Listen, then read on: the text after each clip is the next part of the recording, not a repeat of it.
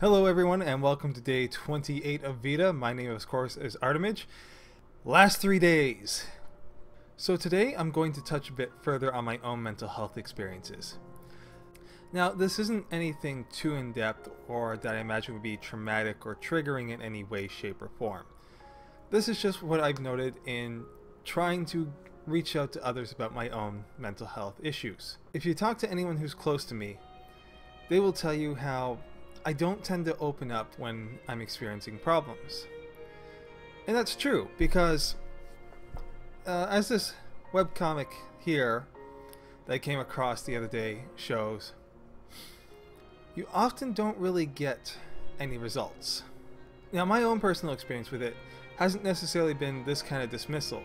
It's been met with a variety of things. So this comic is accurate, but it's not the exclusive circumstance.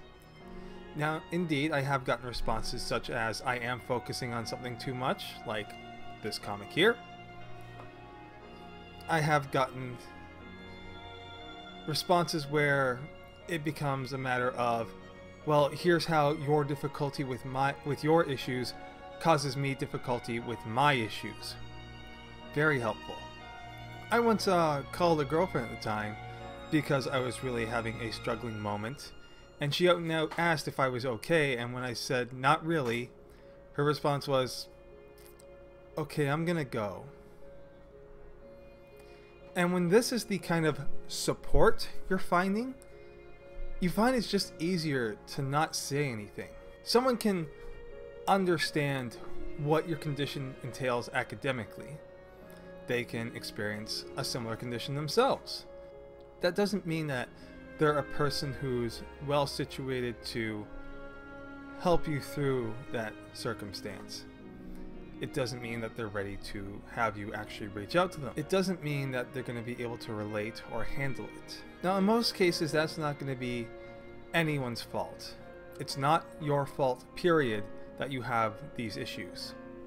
You didn't ask for them. You didn't seek a way to develop them. They came unbidden. So do not ever feel that you're responsible for how you feel. You're responsible for how you act, absolutely. And though feelings will influence that, actions are decision. Now in some cases, the person may ask how you are and not respond well. And that's not necessarily their fault because they may not be knowledgeable enough to feel comfortable discussing it. They themselves may be in a bad place. But when it's someone who says that they want to help you with your issues, that they have an idea or some kind of understanding about your issues, and they're not doing anything to prove that, that's someone you just need to not try and reach out to. That one is their fault. If it's someone who reacts in turning it around and saying, well, this is how your negative experience is making my situation worse, that is absolutely someone who may be rather abusive. Now, they may not mean to be. This may not be any sort of thought or intention. Most likely, it's a case of they've been taught to focus so inwardly when it comes to their own personal life that they don't know how to respond when it's somebody else's circumstances in such a similar capacity. The one who responded that way to me was a significant other who actually works in the mental health field.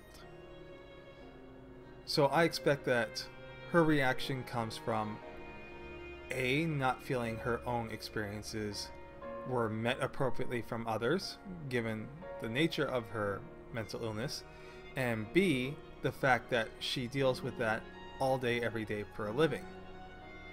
And that became very problematic to me because she kept trying to tell me that she wanted me to tell her when I was having problems. She wanted to try and help me through them. But it just, time and again, became obvious that, no, you can't open up.